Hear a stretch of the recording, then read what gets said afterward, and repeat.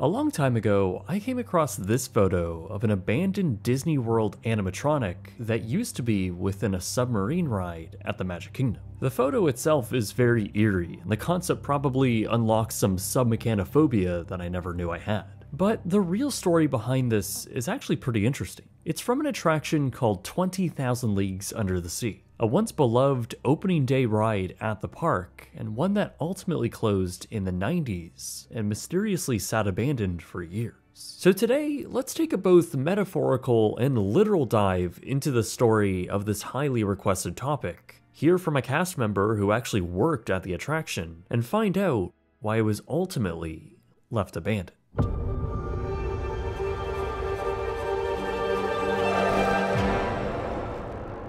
This episode is sponsored by Incogni. Use code BRIGHTSUN at the link below to get an exclusive 60% off an annual plan. The concept of a submarine attraction in a Disney park, or any park for that matter, began in the late 1950s with Disneyland's new expansion of Tomorrowland. It carried on with the theme of new and exciting technology, submarines being one of them. It was called the Submarine Voyage, and it was basically a series of half-submerged, 38-guest ride vehicles that would have portholes looking underwater for each guest. The submarine vehicles would follow a 1,300-foot underwater track where they would journey through a labyrinth of underwater props and effects. It became a very popular attraction at Disneyland. So by the time the company was beginning to plan their new park in Florida, a version of this ride was a must. In fact, Walt Disney World's submarine attraction could be seen in the earliest master planning concepts for the park. It wouldn't be until 1969 though when the attraction was finally announced, a now expanded concept of the Disneyland version, now with a new theme. 20,000 Leagues Under the Sea Submarine Voyage, as its name suggests, was based on the classic Jules Verne novel by the same name. It tells the story of Captain Nemo and his adventures aboard the Nautilus, traveling 20,000 leagues across the oceans. It was also a story that was adapted for the big screen in Walt Disney Productions' 1954 film of the same name. The iconography of that film would be translated into this new attraction, first with the subs being commissioned by a yacht builder on Florida's west coast, ultimately being trucked across the state to the park, which by this point was gearing up for the grand opening. Ultimately, 20,000 Leagues came in around $800,000 over budget, with the company spending what is the equivalent of around $67 million to build. Regardless, it would open more or less with the rest of the park on October 10th, 1971. Immediately from opening day, the ride was very popular. Much like the ride system it was based on over in Disneyland, this too would follow an underwater track and discover various environments around the tank. After simulated diving bubbles cover the guest portholes, the subs would pass underwater sets of aquatic plants, animals, and even divers.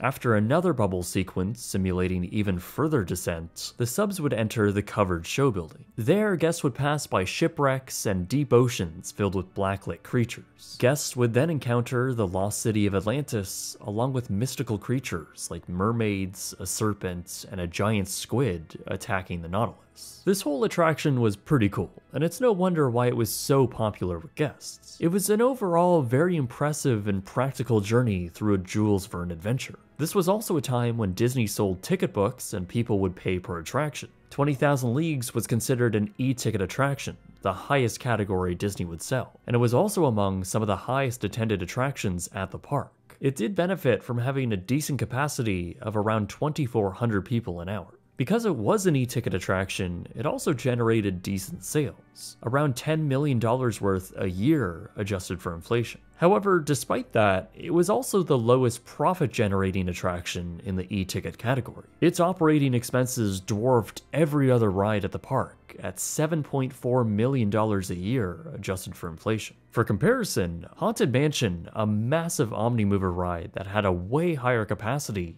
only cost around $4.4 million adjusted for inflation a year. So despite how popular 20K was, it consumed a lot of operating money just to keep it going, even this early on. So as time would pass, that problem would only get bigger. Regardless, 20,000 Leagues Under the Sea would continue to operate over the next few decades, standing as a significant attraction at the Magic Kingdom and continuing to be a fan favorite. This was in part thanks to the 20 or so cast members per shift who worked at the attraction. one of them being Chris Cooper, who worked at 20K between 1991 and 1994. I know for me, one of the most special moments for me in my 3 years working there was I was working on the dock one day, and this kid, about 10 years old, gets off the boat. He goes, "That was awesome." I was like, "Yeah, it is." So I think for a certain age where you can still focus on the magic, then yeah, it was a very magical experience. I just like to think that maybe someone stepped off that ride and decided they wanted to be a marine biologist or some sort of engineer. And wow, we can do that. Man can do that. But I know in my time there in the early mid 90s, there's so many people got off the sub and said, "Oh, that's so fake. You can see the wires, blah, blah, blah." So, as the 90s rolled in, the attraction was still suffering from high operational costs, perhaps still the highest in the whole park. The ride was now 20 years old, and the more it aged, the more it took to keep it going. Problems with air conditioning as well as general wear and tear had plagued the attraction through its history, and internally, it was well known that park operations were pushing to have it sunset. Though the attraction was certainly not falling apart, and many aspects were still working fine. The political atmosphere within the park was shifting, however, and this spawned rumors on the idea that the attraction might close. Curiously, it was omitted from the VHS promotional material for the Magic Kingdom in 1993. But without any cause for concern, on September 5th, 1994, 20,000 Leagues Under the Sea would casually close for maintenance. The Orlando Sentinel made note of this, and they asked a Disney spokesperson, who said, quote, "It will be back at an undetermined date and may include improved effects." Sounds like a very loose promise for a massive e-ticket attraction, but okay, sure. Now, internally, the attraction was scheduled to be back in service by December 16th of the same year. As time went on, however, no work or announcement had been made. Instead, the lagoon was left untouched, with the submarines parked in a staggered configuration around the track. But then news finally came, with Disney Parks president Al Wise stating that the attraction would return for the summer of 1996. He said that guests should expect the same attraction, specifically saying, quote, "We will go through and do a rehab and add a few surprises." But shortly after this, the renovation was apparently scrapped. Internally, it was thought to have been too complicated and costly to perform. Though that is a little strange, because the entire attraction received a major rehab just 6 years prior. Again, a Disney spokesperson said that they would weigh their options, sort of leaving the attraction's future open-ended. But already, semi-permanent changes were being made. First, with clearing out the switchback queue area and using the load canopy as a meet and greet area called the Fantasyland Character Festival. The Nautilus submarines had also been cleared away from guest view, and canvas canopies with fake foliage had been hung over the rock entrances into the show building. Meanwhile, to the west of the lagoon, Ariel's Grotto had been opened up. Another meet and greet area that also featured a splash pad and a waterfall rock formation that flowed into the 20K lagoon. A part statue, part water fountain from Ariel's Grotto had also been erected in the water. It was pretty clear by this point that the attraction was not coming back anytime soon, and these semi-permanent installations were proof that Disney was abandoning their attraction. To further drive home the suspicion, the ride vehicles were then completely removed from the attraction and placed in the Boneyard. That's actually the site along Bay Lake where the canceled Persian resort was going to be. The only official acknowledgement from Disney came in 1998, with the show designer stating simply that it was a very valuable piece of property. He went on to say that the next major attraction to occupy the site will take years of development. And that's exactly what would happen, as both the subs and the physical attraction would continue to sit this way for the next few years. Unbelievably, the massive lagoon, filled with all 11.5 million gallons of treated water, plus all of its theming, would just stay in place completely untouched. With the track clearly visible underwater and the load station still in place, only the overgrown vegetation and lack of submarines were any indication of the attraction's weird state of limbo. In fact, it would remain this way for nearly a decade. 9.5 years of the 4-acre attraction, pretty much a quarter of Fantasyland, all just sitting abandoned. During this time and in the background, there were some rumors about what might be replacing it. Perhaps the most developed was a mountain, in some iterations taking the name Fire Mountain. But nothing was ever really concrete, and the location of this concept would change and ultimately never got greenlit.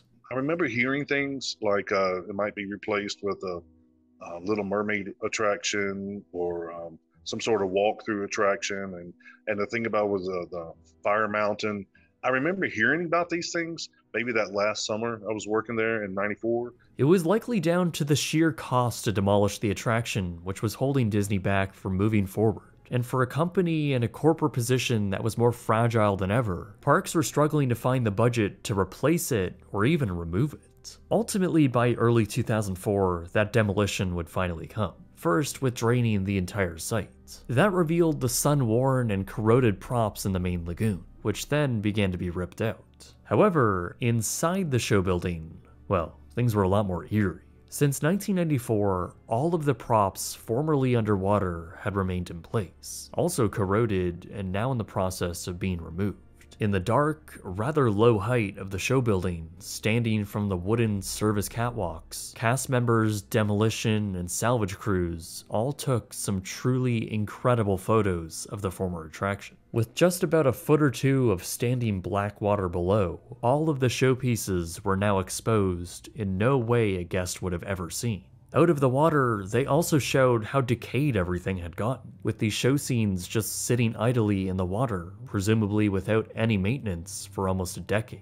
Sediment had settled on much of the fiberglass rockwork, while the waterline is a distinct indication of the amount of fading. Perhaps the most eerie section, though, is the Atlantis scene. The decapitated stone heads, along with all of the other stone structures, just feel so liminal. And both animatronic serpents are genuinely frightening, sitting there in around a foot of dark water in a pitch black room. Those, along with both disintegrating giant squids, are nightmare fuel, and it's pretty weird to think that all of this was just sitting here within the most visited theme park on Earth. But that wouldn't be for long, as shortly after these photos were taken in mid-2004, the show building's props and show scenes were then ripped out. Front loaders carried out everything else that had now turned into brown rubble, while the outside lagoon also got the same treatment. By fall of 2004, the demolition was complete, and crews brought in dirt to grade the land.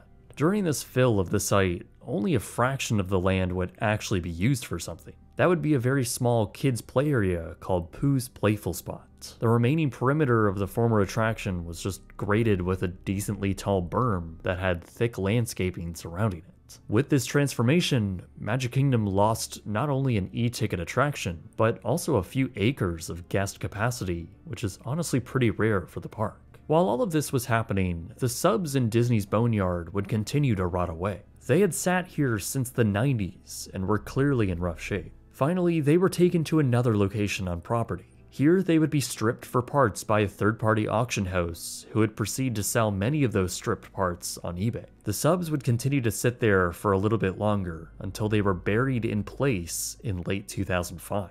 Of the 12 ride vehicles that were built, only 2 were saved in their entirety. Both were treated for contaminants and sent on a barge to Disney's private island, Castaway Cay, sometime in the year 2000. They were then deliberately sunk in the snorkeling lagoon, allowing guests to swim right up to them. Though I'm honestly not sure what happened to the second one, as there really isn't a conclusive answer as to where it went. As I understand it, only one remains submerged in the snorkeling area to this day, though many of the distinctive design features have been broken off and just the core body remains.